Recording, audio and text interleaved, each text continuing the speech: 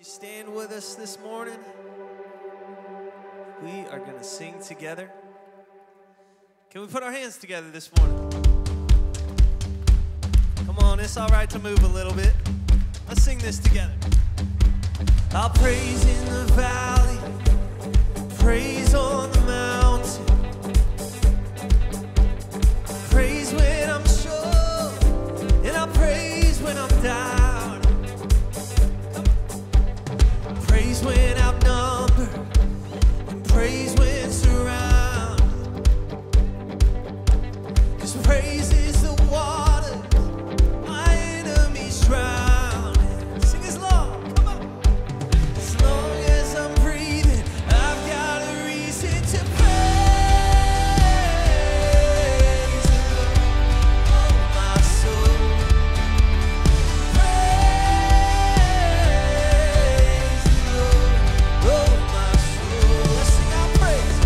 Praise when I feel it, and I praise when I don't. And I praise 'cause I know you're still in control. You believe it this morning? 'Cause my praise is a weapon, it's more than a sound. My praise is a shout that brings Jericho down. We sing together. As long as I'm breathing, I've got a reason to praise the Lord, oh my soul. Praise the Lord, oh my soul. I won't be quiet, my God is alive. How could I keep it inside?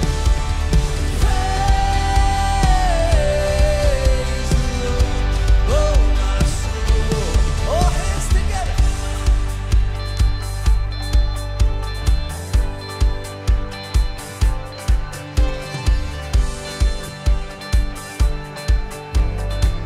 Come on, we need this reminder this morning. Sing, I'll praise. I'll praise 'cause you're sovereign. Praise 'cause you reign. Praise 'cause you rose and defeated the grave. Praise 'cause you're faithful. Praise 'cause you're true. Praise 'cause there's nobody greater than you. Praise 'cause you're sovereign. Praise 'cause you reign. Praise 'cause you rose and defeated the grave. Praise 'cause you're faithful. Praise 'cause you're true. Praise 'cause there's nobody greater than you. Praise the Lord, oh my soul. You're singing this morning.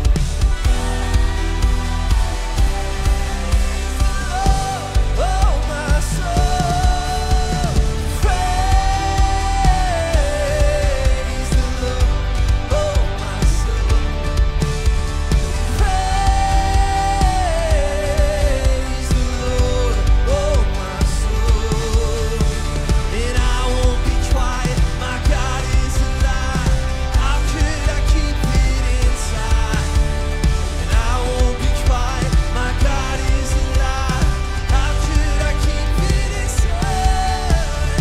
And I won't be quiet. My God is alive. How could I keep it inside? Praise the Lord, oh my soul.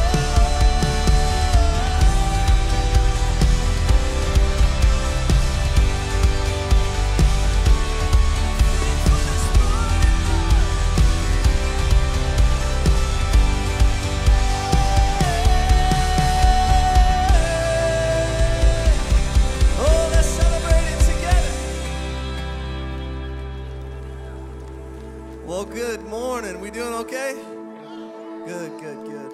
Well, welcome, especially if it's your first time to Salty. Sometimes we get a little rowdy. I hope that's okay. Want to welcome everybody watching online with us as well. Man, and we're going to keep worshiping together.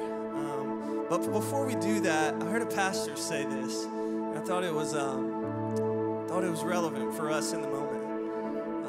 He said this. He said, we don't worship based on our circumstance, but we worship based on who God is and based on what he's done in our lives. And I think that song is that to a T almost. Because it doesn't matter how bad life is right now, how rough things seem, how much the world wants to put us down. Because we got breath in our lungs this morning. And if we've got that, then we've got a reason to praise. Because God loves you, He cares for you. And there are things to hope for beyond what we can see right in front of us today, this morning. So as we continue to sing, I invite you to join us. Here we go. Heaven's fine creations, His pride and adoration, treasures woven by His love. His careful hands, they hold us safe within His promise of calling and of destiny. Sing that again. Where heaven's fun creations, His pride and adoration.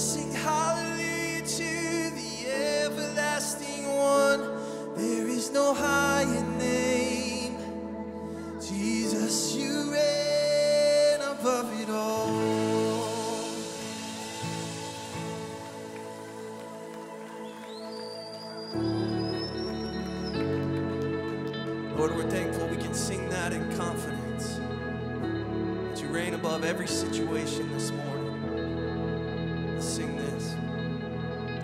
The reign of darkness now has ended in the kingdom of light, in the kingdom of light.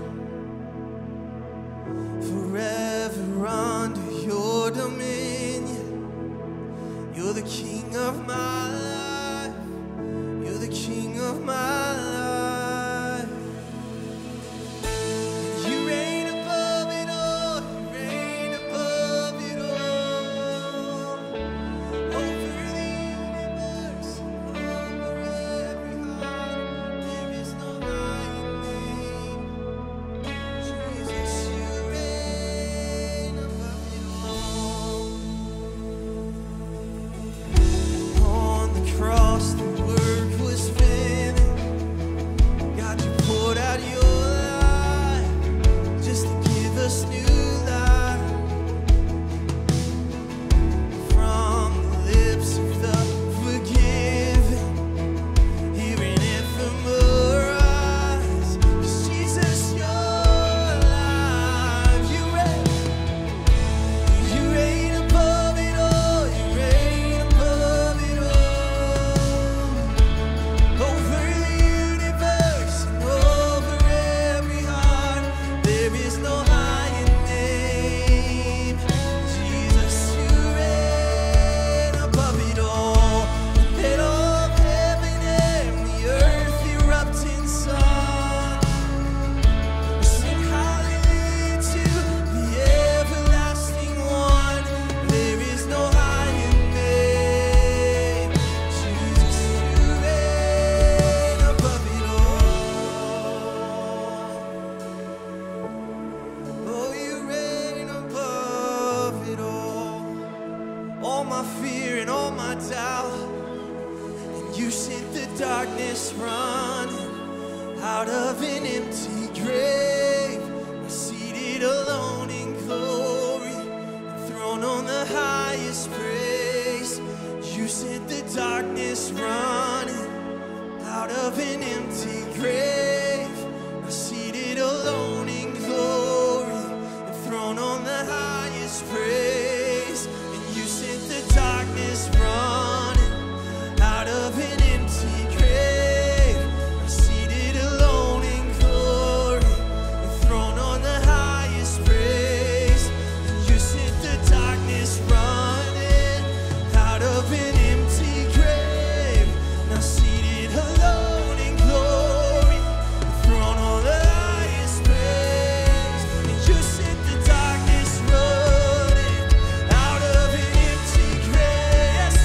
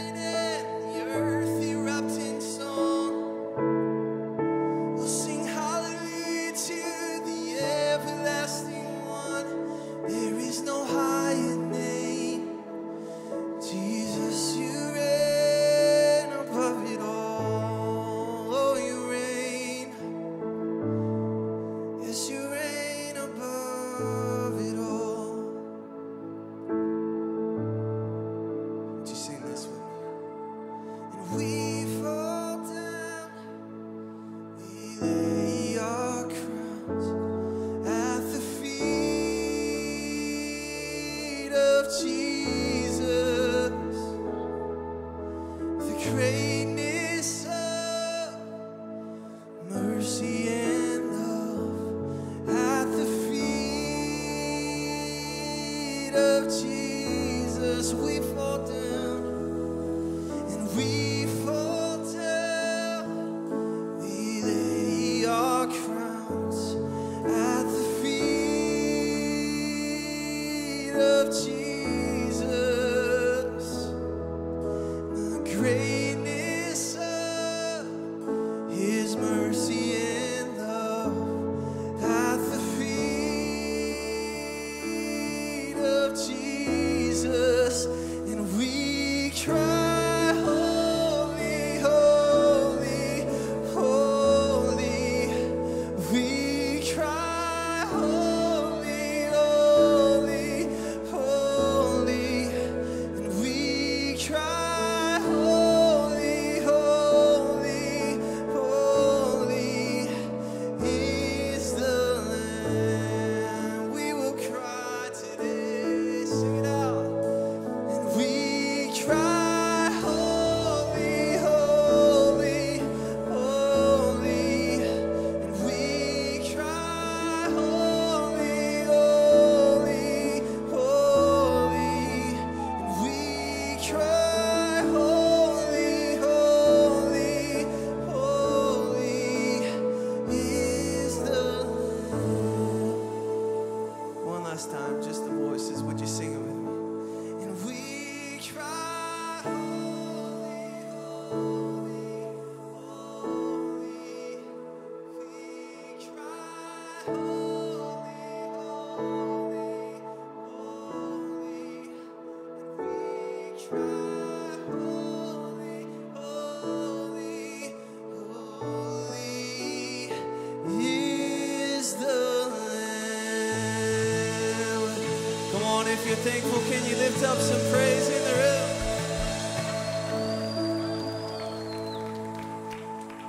You know, in the Bible, it tells us about a time where there's a multitude of people from every tribe, every nation, every tongue, every people group, and they're standing before the throne of God singing, holy, holy, holy is the Lord.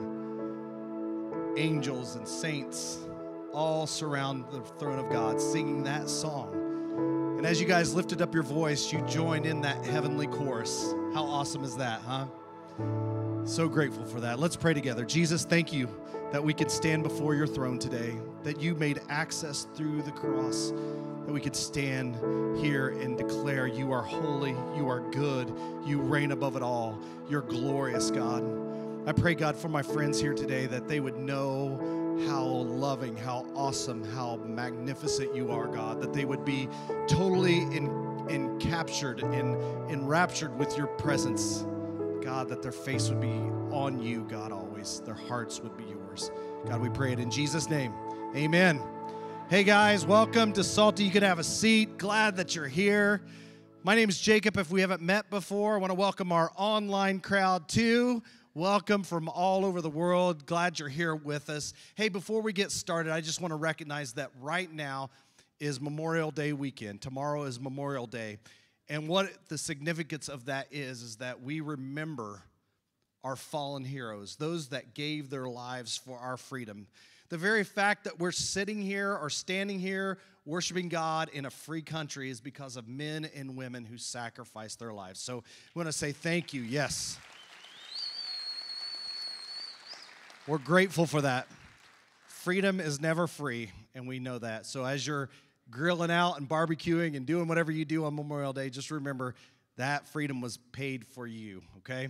So get started here with announcement time. What we have is every week we direct your attention to our digital connection card. It's on your screens here. This is a great way for you to take your next steps here at Salty.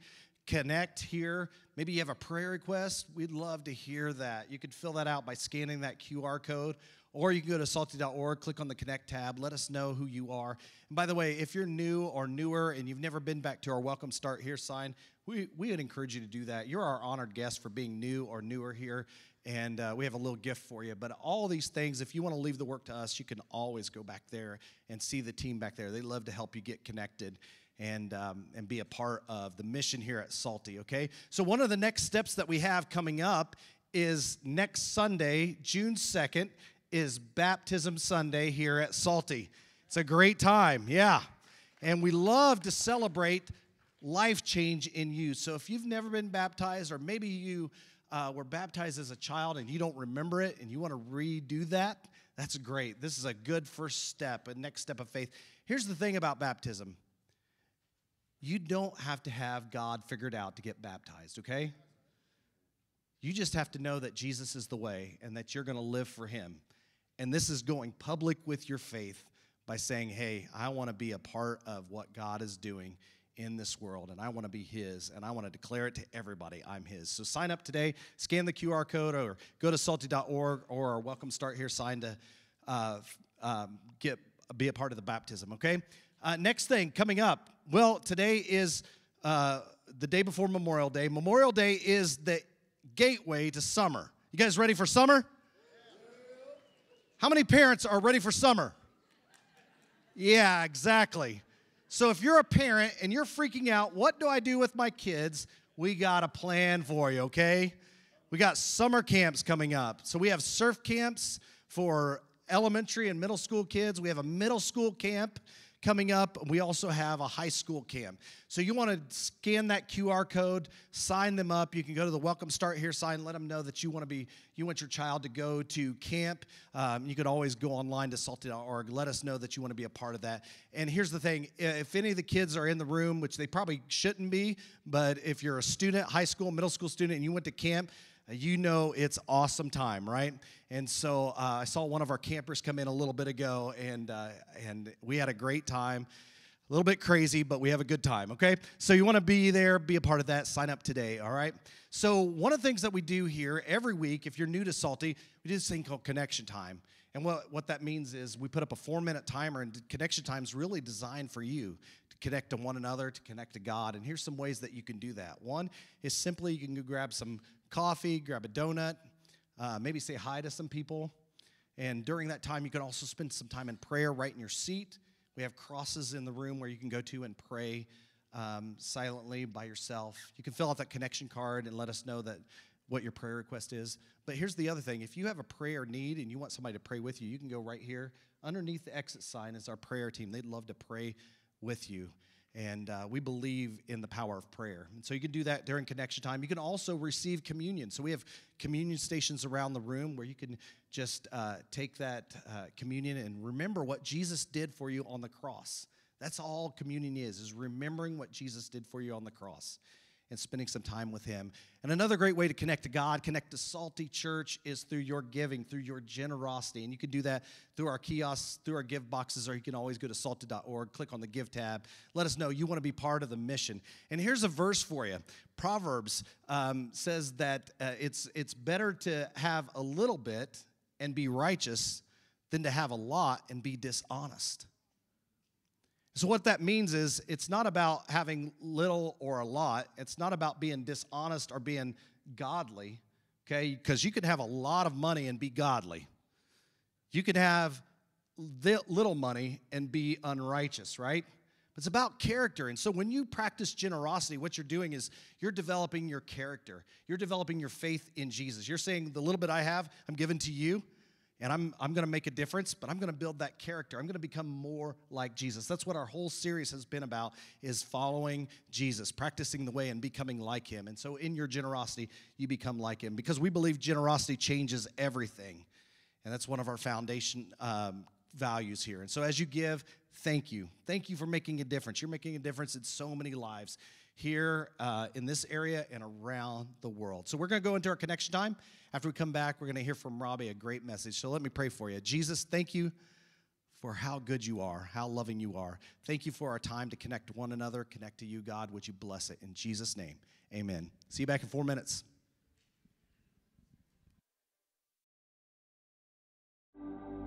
2,000 years ago, Jesus invited his first disciples with a simple call: come, follow me. But what does it mean to follow Jesus today in our busy, digitally distracted, and increasingly secular culture? Throughout history, countless lives have been transformed by accepting his call. Their response changed not only their lives, but the course of human history. And it can do the same for you.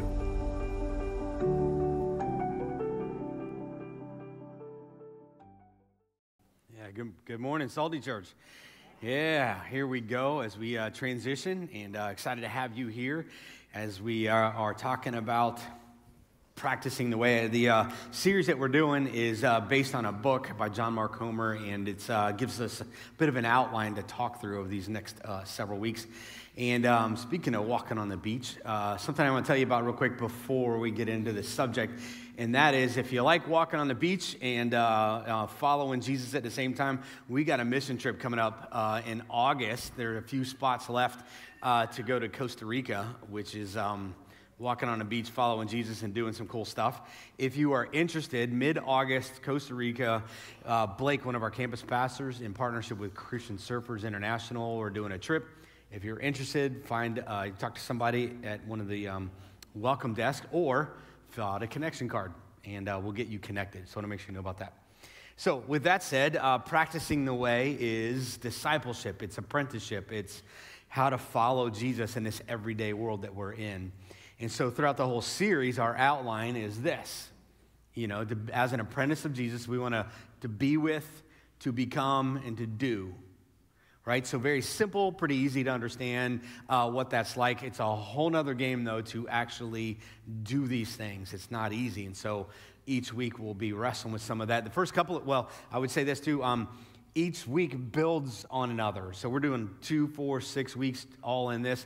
Each builds on top of another. No, it's 2 here, 2 there, 3 there. Each builds on the other. So for the first 2 weeks, it was be with Jesus. And last week, I left you with 2 words to remember. If you were here last week, do you remember the 2 words?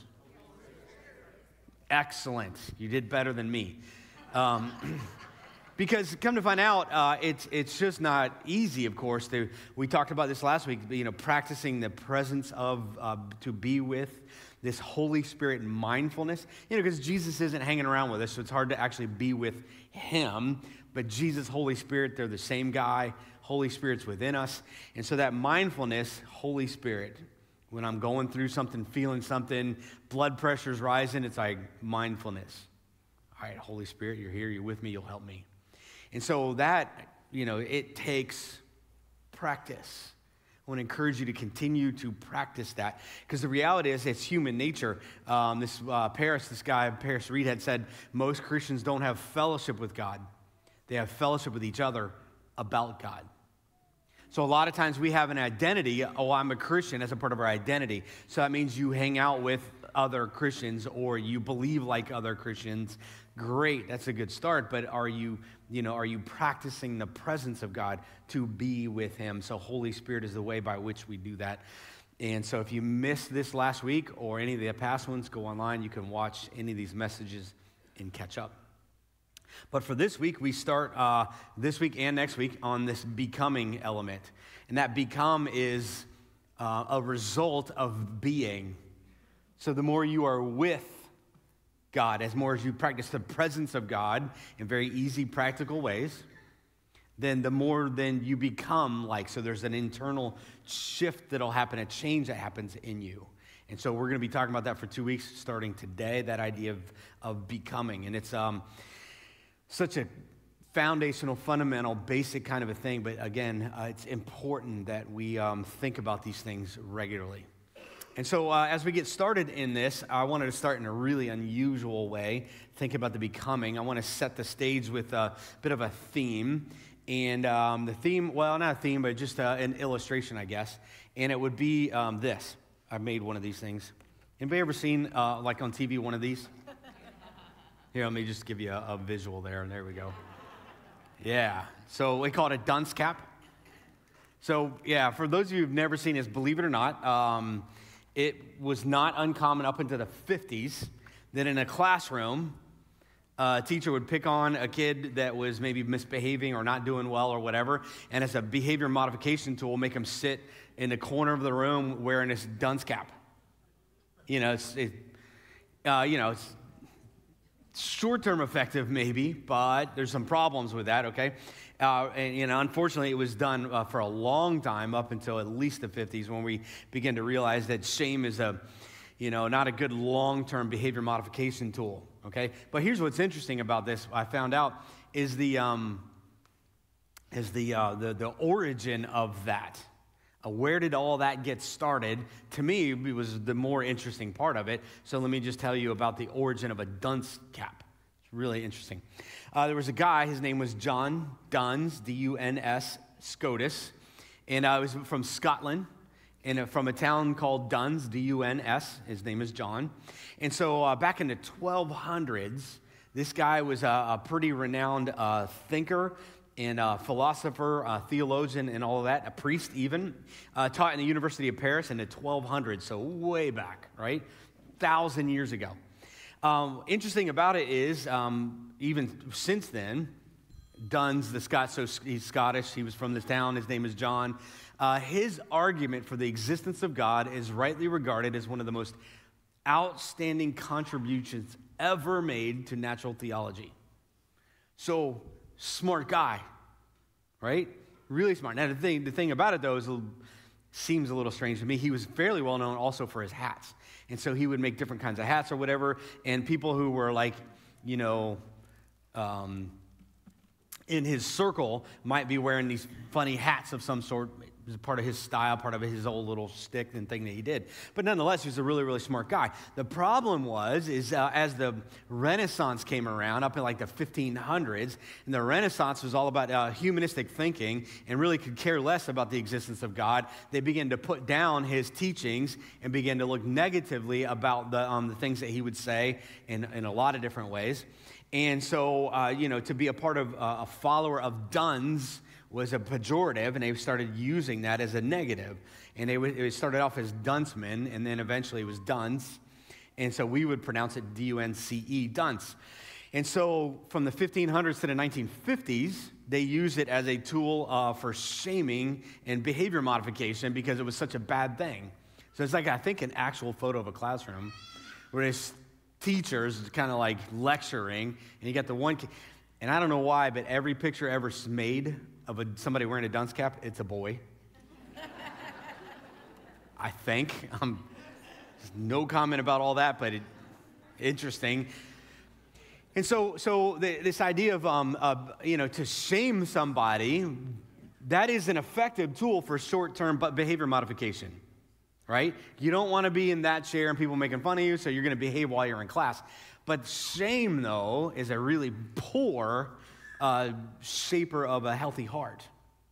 To be shamed, can be scarring, right? In fact, I was thinking about that. Anybody ever have that experience in school? Okay, maybe, but here's what's more important. As you even look at this picture, to what extent folks sometimes have a view of God like this? He's like this mean school teacher who you better get it right. And if not, you're going to be shamed into, behaving properly. I was thinking about like this picture here on the drawing board. I don't know if you can read it. It says, I will be good, I will be good, I will be good. And you had to write it 50 times on the chalkboard. Even when I was in school, we used to have to write sentences like, I will not lie to my teacher ever again. Like 100 times is like a punishment, right? But how many times do we sometimes feel like maybe God sees us this way? Like when you're bad, you are shamed into changing your behavior, and you got to promise to be good, and how often do we think about God that way? How many of you may have one of these? Hey, not like an actual thing you put on your head, but maybe we wear one on our heart. Like, not to be ashamed, but carrying shame. That's interesting. Sit with that. Think about that as I want to tell you a story. This is a story from Luke 18. And in this story, Jesus, when he makes up stories, they're just amazing because they're so masterful in how he says so much with little words and really brings out some thinking. So in Luke 18 is really a base story for what we're going to be looking at today in terms of becoming like Jesus and to act like and to think like Jesus. This tells us a little bit and might challenge your thinking on some things. So Luke 18 is where we're going to sit. So here we go. Luke 18, starting verse 9. Now remember, this is a made-up story. It's a parable. So the details he adds, it's not a true story. It's an illustration, right? And who's he telling this story to? He's aiming this story at some who had great confidence in their own righteousness and scorned everyone else. So people are kind of like thinking they're better than everybody else and are happy to point a finger at those who don't measure up, who would probably go around shaming people quite a bit. So in order, as Jesus is telling a story, he's aiming this story at them. Okay, so it's probably not you, but it's somebody else, okay? So Pharisees, really. So he tells the story and he goes like this. He says, 2 men went to the temple to pray. One was a Pharisee. The other was a despised tax collector. So we got 2 different kinds of people, and many of you already have an understanding of this, but just for a few who don't, a Pharisee is a religious scholar, has a very legalistic mindset about religion and faith, but also because of Jewish culture, would have a lot of social credibility and also a lot of social influence. So they're like the big men in town who, they could sway things one way or another culturally. They were well known, but also super religious when it comes to getting it right and doing all of the things that God's law required. That was their specialty, very legalistic in mindset. And then we got a tax collector. And he's not just a tax collector, he's a despised tax collector. Many of you have an understanding of that, but consider it's not just like IRS agent. It's not that. I was thinking about being Memorial Day, I was thinking Boston Tea Party. We had England had a territory, a colony with the Americas, and then they would tax the Americans and bring all the American money over to England to fund the crown, right? And so taxation without representation, whatever. Imagine an American born in America, living in Boston, and your job is to collect and send money back to England. It's like you're a traitor. It's like calling the police on your neighbors because they're not paying their taxes. Your neighbors aren't going to like you very much, right? So all of that's going into this story a little bit. So this guy is not just somebody you don't like, but man, you're happy to hate that guy, okay? So big contrast between the 2 people. Each of them go to the temple to pray. So in this story, Jesus makes up the story. It goes like this. The Pharisee stands by himself and prays. God, I thank you that I'm not like other people, robbers, evildoers, and adulterers, or even like this tax collector. I fast twice a week, and I give 1/10 of all I get. And that's his prayer. Interesting. On the other hand, we have the tax collector who stands at a distance and dared not even lift his eyes to heaven, and he prayed. Instead, he beat his chest in sorrow, saying, "Oh God, be merciful to me, for I am a sinner." It's a big contrast, right? And that's essentially the whole story there. As Jesus outlines, he draws out this imagery for people to consider. And it probably wouldn't be all that much of an exaggeration of what really could happen. But what's interesting about it, story, is I was thinking about it this way. Just masterful storytelling, because here's the thing. When you look at a story, where would you see yourself in this story? And it's a bit of a tricky question, I think. Where do you see yourself in this story? So, for instance, Pharisee. Now, depending on how you think about Pharisees, but here's the catch, though, on this. What does the Pharisee think about himself? The Pharisee is somebody who's a faithful worshiper who's doing his best to honor God with who he is and what he has. And let's just sit with that. Who do you see yourself in a story? And robbers, adulterers, evildoers. Those are folks who, the sinners, the people who, did some things, and because of what they did, now they have an identity that they carry with them. And that identity is typically given to them by somebody else, and there could be a long list of what those are. So, if you rob somebody one time, you're a robber for the rest of your life, okay? And generally, I'm thinking like, you got a gun, and this is a stick-up kind of thing. Or what about somebody who just stole something here and there and got caught, and now because of the shame put on them, now have the identity of being a thief?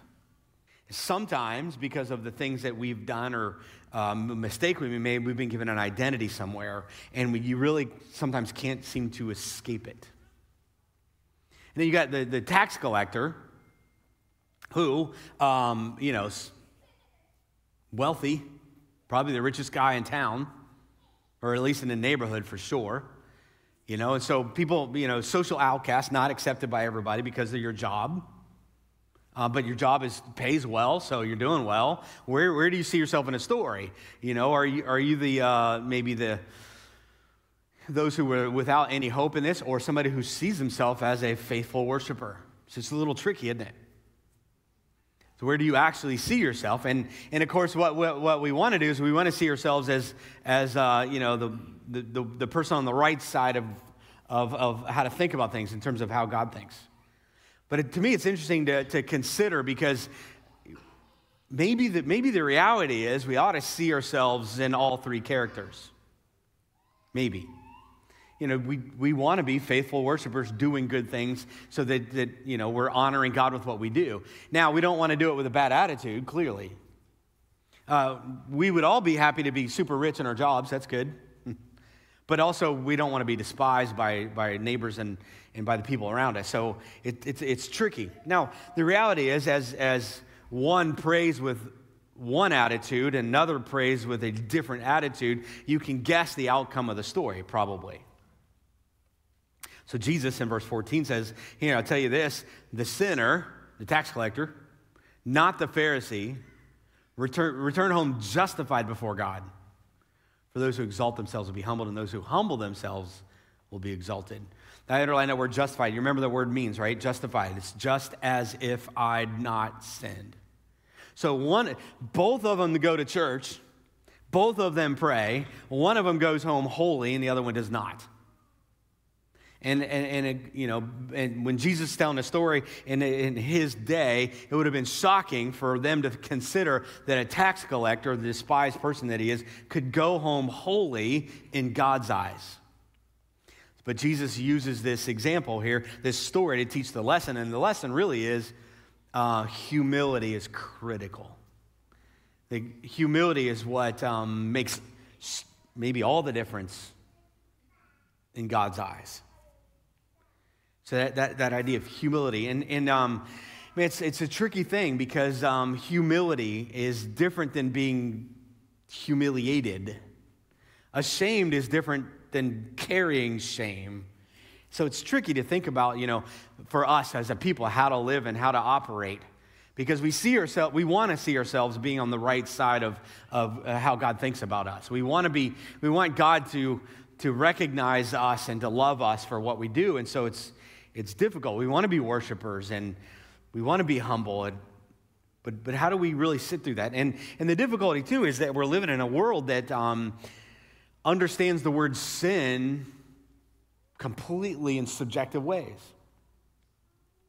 Tax collectors are a despised sinner. You got these evildoers and others that are these sinners, right? And a Pharisee didn't see himself as a sinner. What is a sinner?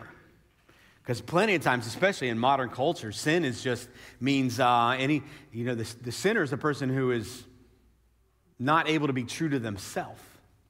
So you can define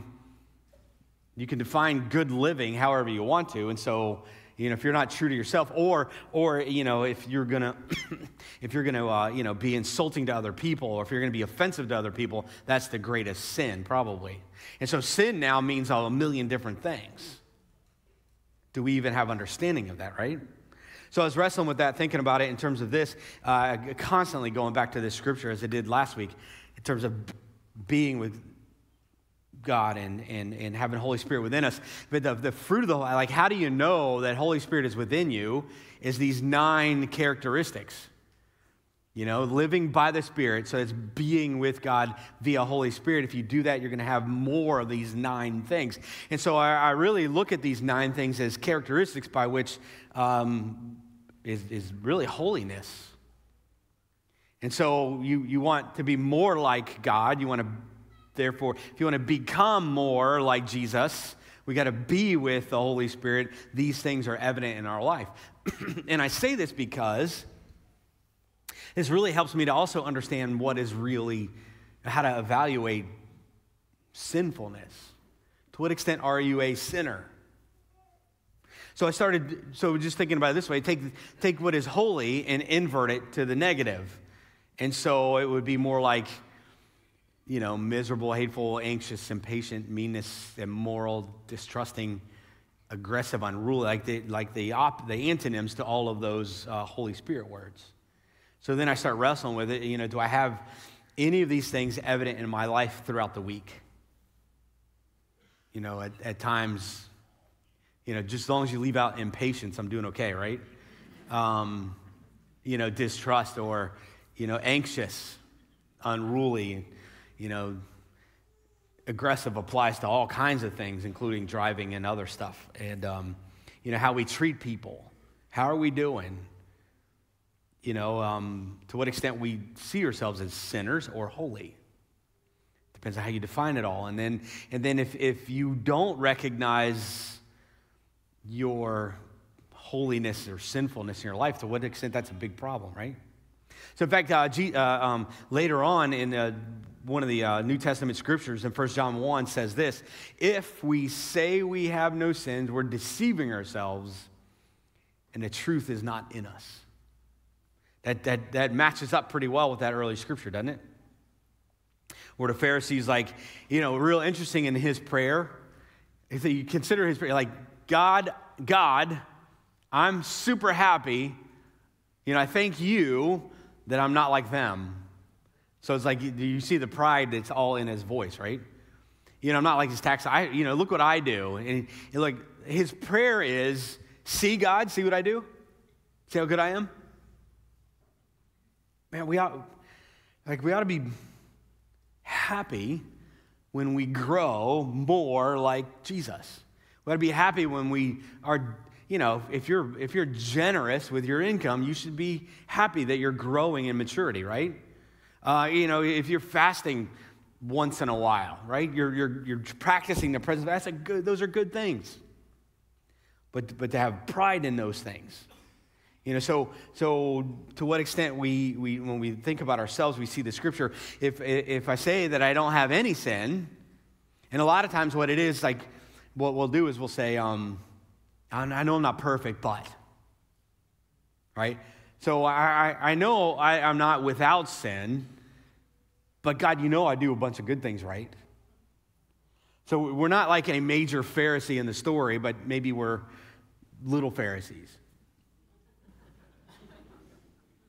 It's like, you know, I'm not perfect, but, you know, I'm pretty good. I've got a couple, like the fasting thing or prayer thing, or I go into church stuff. Like I'm not terrible, but I'm pretty good. You know, if we say we don't have sin, and I don't know that anybody does that, but we hedge a little bit. Or do we recognize our sinfulness? You consider the prayer of the tax collector. He doesn't even look up to heaven. You know, in sorrow, he's crying out. And that's where in 1 John, I love this scripture so much. It says that if we confess our sin, he is faithful and just to forgive us our sins and to cleanse us from huge, massive 3-letter word right there. You see it? All unrighteousness. Justified, just as if I'd not sinned. Righteous, justified, holy, all of the same words there. If we confess our sin, he will. So it is major promise right here in this scripture. Huge promise. He is faithful and just and will forgive and cleanse from all. The question is who do we pray like? God, I know I'm not perfect, but you recognize how I'm getting it okay sometimes, right? Or, man, I'm a work in progress, right? And God, I failed, and here's how I failed, and God, I need you to heal me and forgive me. He is faithful and just and will forgive of all. Now, I love the positive side of that, and I tempted to even skip out on the negative side of it, but nonetheless, Scripture says, but if we say we haven't sinned, we make God out to be a liar. It's pretty hard, isn't it? And his word is not in us.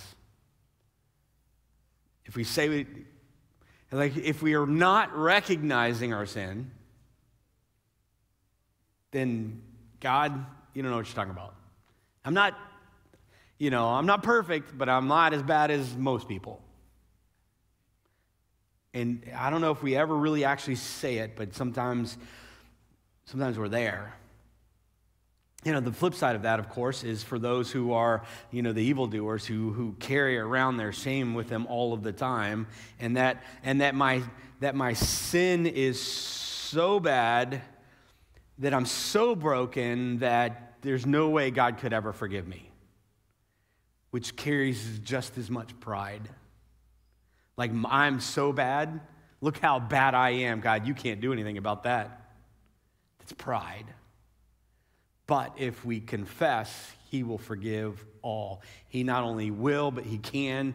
He is eager to. In fact, he wants to. I would love the fact that in this story, as Jesus tells the story about the Pharisee and the tax collector, you never see Jesus pointing a finger and condemning those who are humble and low. In fact, the only time Jesus has any harsh words for anybody all throughout the whole scriptures are the Pharisees. It's the high and mighty, the people who got it all together and who don't have any problems, and the arrogant, right? That's who Jesus points a finger at. But you never see Jesus using shame as a tool to shape people for behavior modification. In fact, consider the opposite of the word. Do you know what the opposite of the word shame is? This is fascinating, and thank you again to my wife, Chrissy, who's just teaching me these things. It's so good. The opposite of shame is delight. The opposite of shame is delight. And so many of us sometimes, if we're not ignoring our sin, our sin becomes our identity. And the thing that I want you to know today, and here's the big bottom line for all of this, is God is not looking to shame you. He wants to take delight in you. In fact, Zephaniah 3, the Lord your God is with you. Holy Spirit presence. He will take great delight in you. In his love, he will no longer rebuke you.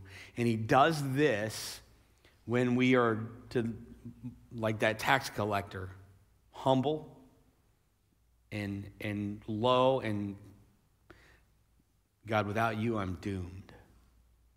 And what he says is he elevates those who are humble. And for us to be in that place is critical. So as we think about this whole series and where we're at with this, the idea of to become like Jesus, to become like him is foundational, it's fundamental, is to be with him. And that shaping of who we are and who we are becoming requires our humility. And with that, God can do anything. Without your humility, you're stuck. And so today, I just want to leave you with that understanding, because we're going to just build on this as we go. What does it mean to practice the way, to follow Jesus? It's becoming like him as we practice his presence. So let me leave you with something to think about here.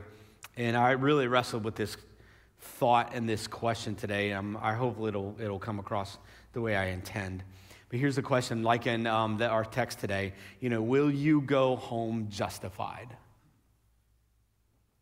In the made-up story Jesus had, they both went to church and they both prayed. One went home justified, holy, righteous. And Jesus' invitation is for all of us to go home today justified. He wants that. He wants to take delight in you. And there's one thing he asks. Not that you get it right, but you have a humble heart. So trust that he is faithful and just, and he will answer your prayer. So let's take a moment before you go and give you an opportunity. And the prayers aren't complicated. There's no model prayers that we have to pray about anything. But with your heart, speak to him And understand that 1 John 1:9 says that he is faithful and just and will. He will. It's a promise. It's guaranteed that there's no going home shame-filled anymore. So in our reflection time on all of our campuses, we have an opportunity just to take a moment before we go to maybe put one of these things into practice and maybe the prayer. So take a moment, pray, and then here in a few minutes, we'll come back and we'll close up, okay?